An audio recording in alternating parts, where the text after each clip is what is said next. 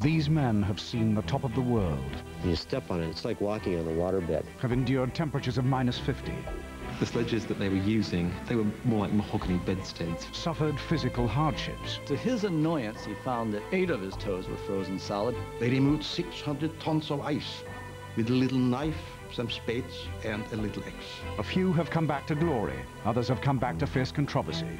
Some have never come back at all. Andre and Frankel were almost separated into different parts, so probably the polar bears had been chewing some of it. A major new series, Icemen, looks at how the North Pole has lured the daring and brave. Icemen, next Thursday at 9:30 on BBC Two.